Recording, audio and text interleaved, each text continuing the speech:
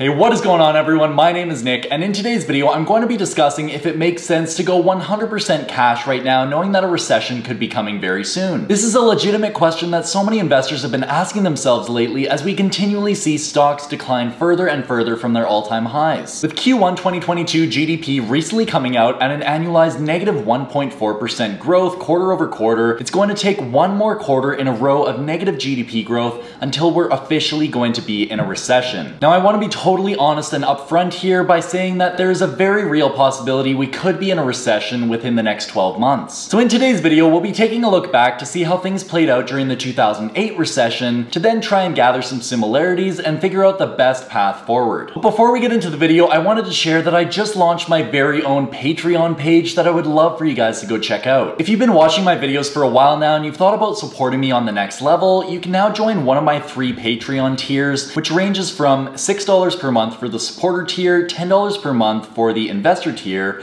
or $30 per month for the savage tier. You'll be able to gain access to my stock trades, what my stock portfolio looks like, my stock intrinsic value calculator, rental property analysis spreadsheet, and then a Discord community of like-minded investors. Or if you just want to ask me some questions or have a one-on-one coaching call, you can join the top tier as well. And by the way, if you join today, you won't have to pay for the rest of the month, so you'll essentially get all of May for free. So if my Patreon does interest you at all, make sure to check out the link in the description or the pinned comment below to join. Anyways, thank you so much guys, I really appreciate you, and now let's get straight into the video. Alright, so let's start by taking a look at our most recent US GDP report. Here we can see real GDP fell by 1.4% annualized in Q1 2022, being the first negative GDP quarter over quarter growth since the COVID pandemic back in early 2020. In fact, this Q1 2022 number is down from growing 6.9% annualized in Q4 2021, so that is a massive shift from huge growth to shrinkage in only a matter of 6 months. And if you weren't aware, basically the GDP is the market value of all the finished goods and services within a specific country, so that means the value of finished goods and services dropped this past quarter in the US. Keep in mind too, we received this Q1 2022 GDP report at the end of April, so we didn't even know all of this was happening until about 2 months later. So what's next? Do we think this trend is going to continue into a full-blown recession? Well, at this point, the real answer is nobody knows. And based on how variable the GDP numbers have been over the past year, it could be that we see an increase again next quarter, but it's not a guarantee. Now, in terms of how the stock market has been doing over the same period, we can see that back in January, stocks began falling well before we even got this Q1 2022 GDP data. Nowadays, we're sitting almost 25% off all-time highs in the NASDAQ index and only about 13% down on the S&P 500 before we even know of potentially being in a recession. So clearly the stock market is more of a leading indicator when it comes to a potential recession on the horizon versus GDP data being more of a lagging indicator. We still have yet to see if that actually comes true because we don't know if we're in a recession yet. Anyways, let's now take a look at how things played out during the 2008 recession, because there are some very interesting things that can apply to how we should be acting today. Okay, so if we start by taking a look at the stock market during the 2008 recession, the S&P 500 peaked at $1,562 per share on the week of October 8th, 2007. But surprisingly, it wasn't until late April of 2008 that we finally received Q1 2008 GDP numbers showing negative GDP growth quarter over quarter. This was the first true indication of a potential recession being on the horizon, other than the fact that the yield curve may have inverted, but the stock market had already been down from all-time highs for about 7 months by May of 2008. Anyways, moving along, we can see that US GDP actually recovered and continued growing for the next 2 quarters in a row, as if there wasn't any potential recession on the horizon to be worried about. But even as the US GDP continued rising for these next 2 quarters, the S&P 500 still wasn't making any new highs. Then, by the time the last positive GDP report came out at the end of November in 2008, for Q3 of 2008, the S&P 500 was trading below $900 per share, which was down 42% from its highs. Keep in mind, at this point, GDP data was still technically positive, yet the S&P 500 was down over 40% from its highs. So people didn't even technically know they were in a recession yet. By the way, I do just want to show this chart from the balance, where they have sources saying GDP growth for Q3 2008 was negative 0.5% in the final estimate, but that's not what I gathered from the Fred economic data, which is arguably more accurate, so I thought I'd just mention that for completeness. Anyways, what you need to know is that the stock market peaked over 1 year before the recession actually began in Q4 of 2008, where GDP data finally turned negative once again, which was actually released in late February of 2009. Now at this point, we can see the S&P 500 500 actually bottomed soon after this report came out during the week of March 2nd, 2009. Then, even as the next two GDP reports came out for Q1 and Q2 of 2009, which were significantly worse than the Q4 2008 report, the stock market had already begun its climb upwards again. Then it wasn't until late November of 2009 that the Q3 2009 GDP report was published and indicated that GDP began growing once again. But can you take a guess where the stock market would have been at this point already? Well, by that time, the S&P 500 was back above $1,000 per share again, and anyone that had waited to buy the dip had missed out on some significant gains to be made in earlier months. So basically, the stock market started falling about a year before anyone even knew that they were in a recession. And likewise, the stock market bottomed about 9 months before anyone knew that the recession was finally over. Now here are 3 key takeaways and lessons learned that I've gathered from this 2008 case study. First of all, in 2008, stocks began falling about a year before the recession actually began, meaning that stocks are a leading indicator and GDP is a lagging indicator. And the first lesson learned is that we shouldn't be relying on GDP data to make our own investment decisions. We should start buying when stocks are low and continue buying as they fall lower, because we never know when the bottom's going to happen. Now, the second key takeaway that we can gather is that in the 2008 recession, stocks began recovering 9 months before GDP did. And the second lesson that we can take away from this is that the stock market is a forward-looking machine. We should be buying when times are bad and not waiting for the good news to happen, because by that time, it's already too late to be buying. In fact, the best time to be buying back in 2008 was when that first negative GDP report came out, and the stock market had bottomed soon after that. And we could say that that's arguably very similar to the period that we're in right now, where we just got a negative GDP report, stocks are down from their all-time highs by about 25% in the NASDAQ, and so this could be presenting a very good buying opportunity, even though things could potentially get worse from here. And that leads me into my third key takeaway, where in Q1 2022, this was the first negative GDP report since the pandemic recession. So the third lesson learned here is that we should be greedy when others are fearful. We can even see in Warren Buffett's most recent quarterly report with Berkshire Hathaway that they bought over $40 billion worth of stocks in this past quarter. So if Warren Buffett is deploying a lot of his cash right now, and some of the economic data shows that it could be a very good time to be buying, I am going to be deploying my money into stocks while others are fearful. Anyways, getting back to the question at the beginning of this video, should we be selling all of our stocks and going 100% into cash right now? Well, I personally think that that's a really bad idea based on all of the data that we've just looked at. And I could be completely wrong in the short term. The stock market could fall another 50% from where it is today, but as long-term investors, we should not be focusing on selling our stocks. We should be focusing on when we can buy them at a discount. But yeah, what do you guys think about this? Do you think that right now could be a good opportunity to buy? Do you think there's more pain ahead? I would love to hear it in the comments below. So yeah, if you did enjoy this video, don't forget to drop a like and subscribe if you have not already, and also feel free to join my Patreon in the link below if you do feel so. And with that said, I will see you guys in the next one.